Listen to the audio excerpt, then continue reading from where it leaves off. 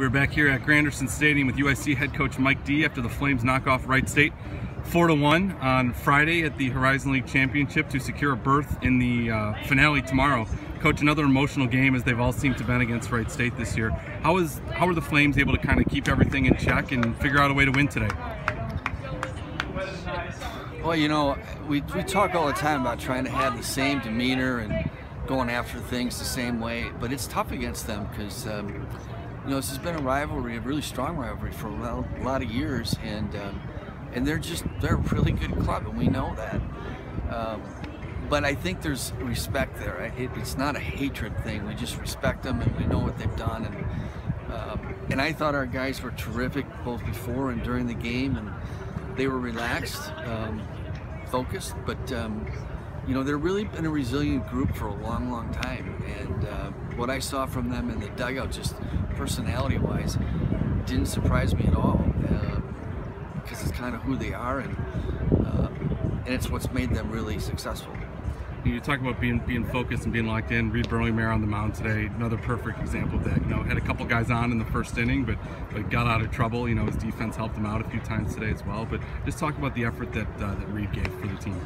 Well, I think you saw from both starting pitchers. You know, they both walked the leadoff guy. You know, and there's a lot of emotion and a lot of adrenaline, and it's hard not to have that.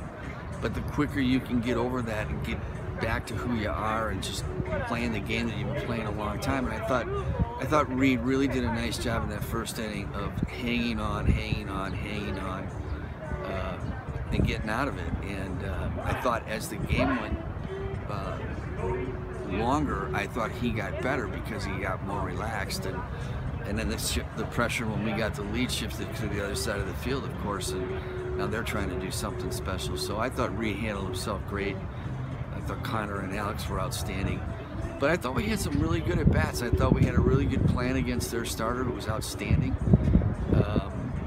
And, you know, you just know you're not going to get a lot of chances on either side, and it really comes down to who has a good at-bat and takes advantage of it. And I thought we did a good job of that. So I'm really proud of our guys today, really pleased the way we played. And you know, going into tomorrow, we just have to treat tomorrow like it's just another day, and I believe we'll do that. We're not a team that's really high and low, and so we're looking forward to tomorrow. And last question, I want to ask you something you kind of touched on a little bit there with the at-bats. You know, it seemed like there was a lot of good battles. You know, Bo and Ogata with that 2-out RBI for the first run of the game. Yeah. You know, Mickey's double, you know, came after he fouled a few pitches off his foot there, scored the go-ahead run today.